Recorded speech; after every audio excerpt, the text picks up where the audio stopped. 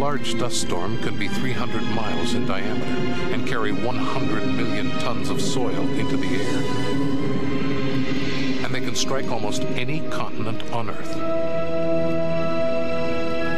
This was the scene in Melbourne, Australia in 1983, after a particularly dry summer.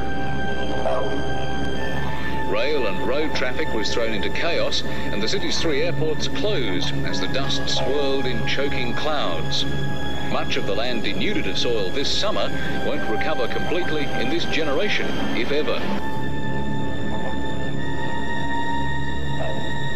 All across Africa, Australia, and the Americas, these clouds of dust and sand have left their mark. Some are so massive they can even be seen from outer space, blanketing the Earth, covering the sky.